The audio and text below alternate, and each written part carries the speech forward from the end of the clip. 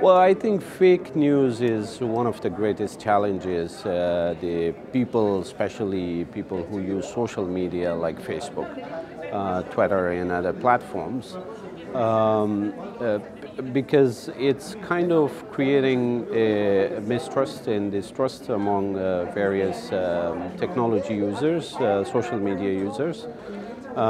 In different countries, they don't know what's right and what's wrong, and what news is fake and what's correct, right?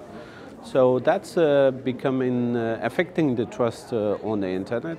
A lot of people are able to post anything they want over the internet, the social medias, and that's creating a little bit of an issue for the local communities. They kind of